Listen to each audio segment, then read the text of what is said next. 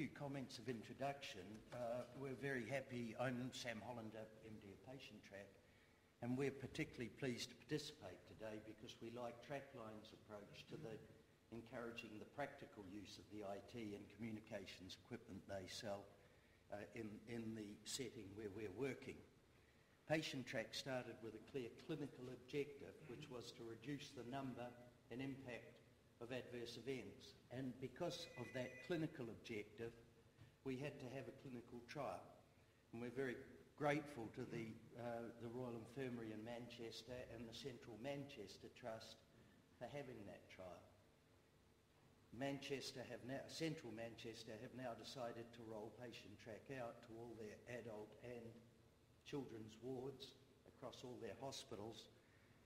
Dr. Steve Jones oversaw that trial and is now overseeing the rollout, so he's most likely the best qualified person I can think of to tell you about the results and the reasons for using software like Patientrack. The trial certainly proved that Patientrack and products like it work and deliver benefits.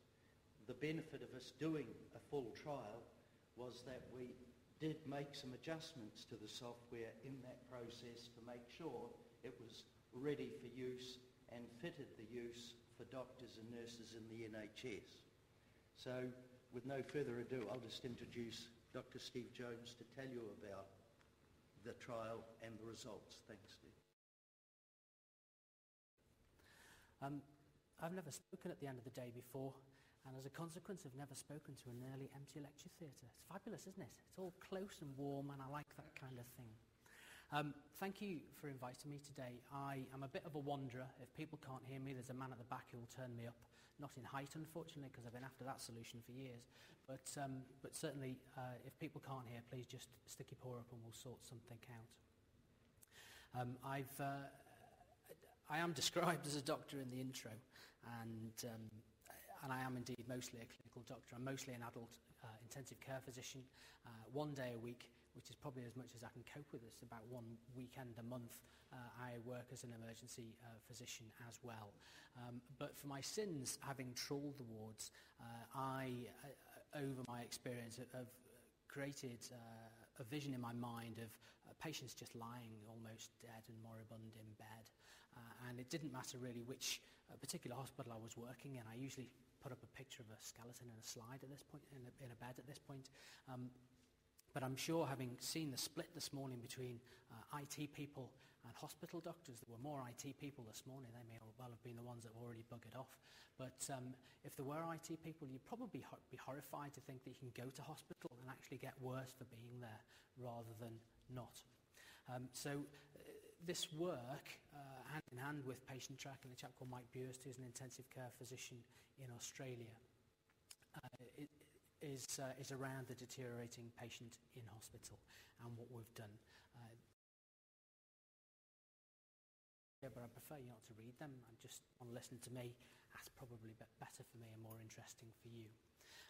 Just to give you an idea of some national context, this is an international and a national problem, but certainly probably since about 1998 we have had numerous reports through the literature from government-funded agencies the fact that there's a whole number of patients who come to my intensive care unit, come to an intensive care unit near you, who have actually been languishing on wards for a number of days often, and the care prior to that, in terms of recording the observations, recognising an abnormal observation and responding to it, has been less than optimal.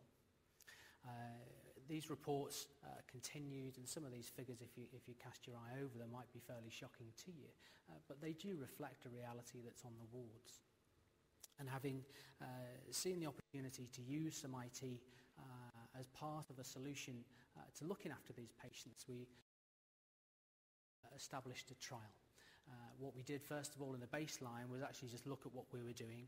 If you imagine the patient, you're clutching your chest, you go to hospital, you end up in the A&E department, and he's a bit chaotic a lot of the time, and so actually we picked the medical assessment unit or the acute medical unit just beyond A&E, where all patients get admitted into if they're going to require to stay in hospital, and we're going to choose one of the wards further on. So we're looking at the patient stream, and we looked at what we were doing with that group of patients, and we found rather fortunately that 95% of folk were having observations. Observations are a blood pressure, a pulse, measures of your oxygen saturation in your blood, sometimes temperature.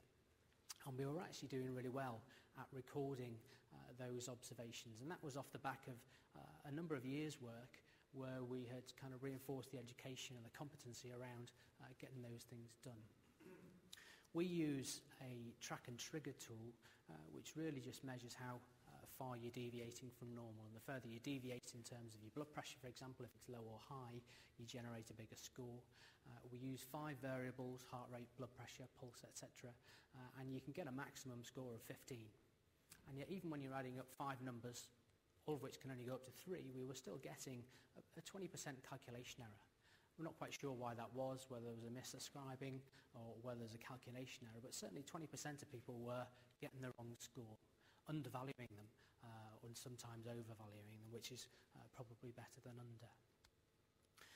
More importantly, we were only actually getting 29% of the time a medical response to a problem. An early warning score of 3 in our organisation probably has a mortality risk associated with it of about 15%. Most of our admissions has a band between 0 and 5 unstreamed, so it's about 3 times worse. And we expect, and certainly within the trust, we have a protocol that would suggest that we want those patients to be seen within an hour. But we were way off the mark there. Just as a course of interest, we had hospital mortality about 9%, and we were actually sort of fairly horrified about what we saw in terms of the practices and variabilities in the staff that we were expecting to do some work.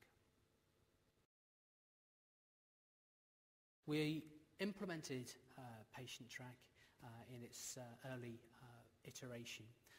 As I say, we set it up as a clinical trial. We had our primary outcome, interestingly enough, as hospital length of stay. And if somebody wants to talk to me about that afterwards, we can have a long and heated discussion like I have been doing with the editorial board of resuscitation. But either way, that was what we did, primarily because when we introduced the paper track and trigger system in 2000, we actually found that there was a reduction in bed days used across the trust. So we felt it fair, and we had an idea of what we were aiming for there. But what you can see, and I've got to use my new gadget here, I love these laser pens. Clearly when I was a child, my parents used to tell me off for using them and used to snatch them away, and I'm expecting fully my children to steal them off me too. But we had 700 patients in the before group, and a similar number afterwards, and you can see that 29 has increased to 78%. Still not perfect, but we were getting there. 6 is higher still. That has a mortality of about between 35 and 40% associated with it if you reach one of those scores at any point in your stay. And so we were fortunate in getting actually most of those patients seen.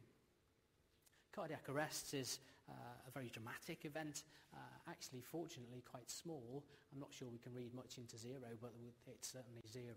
Interestingly, and probably most importantly from a finance point of view, we were able to cut the number of admissions and the number of bed days in our critical care unit. From a trust perspective, people say, well, how can you save money on this? And if it is about saving money, then what you can do with all those bed days is do more high-end elective work and earn more income. We trimmed the hospital length of stay by a couple of days, and again, slightly different seasonal variation, but we trimmed mortality as well. So they're the headline numbers, if you like, that we took away from the project. And having done that, we decided as an organisation actually we could use this support and augment the processes that we had in place and the training that we had in place in order to improve outcomes across the trust. So after much gnashing of teeth and meetings and iterations of the business case, we managed to secure the money to actually roll out the project across the entire big organisation. We have about 1,000 beds. We have all of the subspecialties between the children's and the adults hospital that we run, and so this is not an overnight big bang project. This is a project which is actually going to take about 2.5 years to roll out, hand in hand with some of the educational and sort of general skills that we wanted to pick up that we'd identified during the trial. This is a very fancy slide, and Sam's introduced, and so I'm a bit beholden in some sense at giving these kinds of graphs out. And it very much just underlines the fact that you can use any kind of PDAs and use any kind of wireless infrastructure that you've got in place. I know some trusts don't have a wireless infrastructure, but it will be coming in one form or another over time. And if you're mindful, it would be actually useful to have this kind of device to sit upon it. We've elected to use thus far some Hewlett-Packard iPACs as devices to input the observations at the bedside, and we also have the Panasonic Toughbooks as tools around the ward areas as well.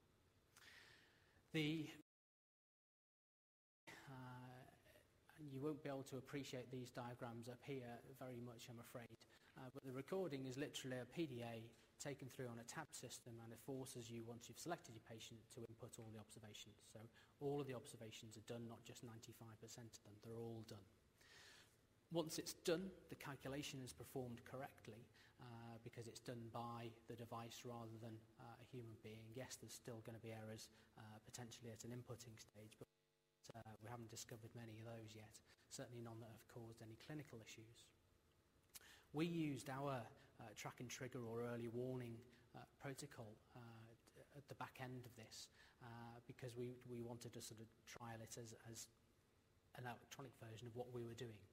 And so we've used the EWS. We've actually modified it for this new iteration in the part of the rollout as we've collected evidence about what our patient group is like. So, for example, we have shifted our respiratory rate recording to include higher figures slightly. The reason that we've improvement in people being seen by doctors is actually the thing that's in this chap's hand. It's a bleep. And for those of you that carry bleeps, has anyone had an experience of carrying bleeps? It's just bloody irritating, isn't it, when it goes off? And it doesn't matter. I tend not to carry them anymore because I've still got post-traumatic stress disorder from being a junior doctor about it, but they just go off. And that's what they're meant to do. But actually this system drives a repetition of that. So if you're asked to go and see a patient by the device, which is automatically raised according to the early warning score protocol, you are expected to go. You're given a timeline. And if you don't go, it goes off again. And if you don't go, it gets escalated to your boss. And your boss knows that you haven't gone. And there is a kind of soft stick to getting people to go. And whilst I think it was the previous speaker that's alluded to junior doctors being a bit of a troublesome breed and getting workarounds, actually knowing that your boss is aware that you're not pulling your weight in your job can actually be a fairly strong lever to getting the job done. And so that's the solution here. We expect people to go and to log on to attendance, either to make the patient better with what intervention that they've instituted, or in fact just to turn the system off, and it gives them a timely reminder to actually go back and repeat the observations. You can, if you want, this is supports remote consultation. Not many of them have actually cottoned onto this yet, but you can actually operate this remotely. So I can sit on the ICU before I go home at the evening time and see who all the scores are in the hospital and who's sick and who I need to worry about prior to going home. So it gives me an element of control and knowledge as well, albeit remotely. But as I say, I haven't actually promulgated that amongst the junior staff yet. From my point of view, and I am a clinician, and I'm not a clinical director until next week, so I don't really need to worry about money until then. And, you know, I'm all about this. There are financial benefits. We have a number of sort of streams of money going out as picking up these patients. Mostly it's fees to do with the NHSLA payments that we're making. Some of it's to claims. Some of it's to lawyers' fees associated with those claims. And so we discovered that stream of money that we could kind of tap into. We've discovered the better use of critical care beds. We haven't been able to close down any acute beds yet, and I don't think that's in the plan because I'm not sure that we're any different from any other trust, and actually our bed base is really very tight, and we're not in a position